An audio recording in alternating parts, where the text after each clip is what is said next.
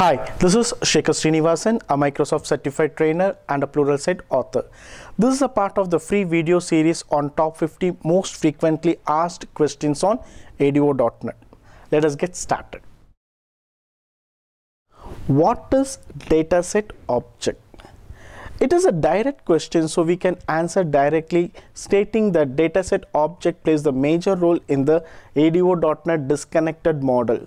It is an in-memory representation of the data in the format of XML, which will be maintained on the client system such that the data can be used for reading or to perform manipulations. There are some points we need to remember while explaining.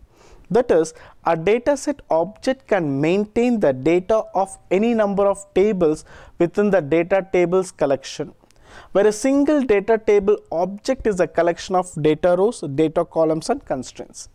Dataset object supports the data relationship between the data tables.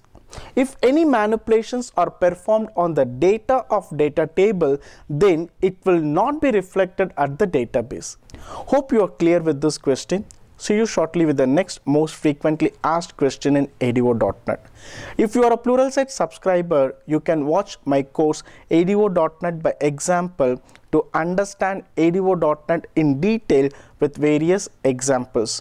Please check out the following URL: https://www.pluralsight.com/courses/ADO.NET by example. If you like this video, please subscribe to my channel.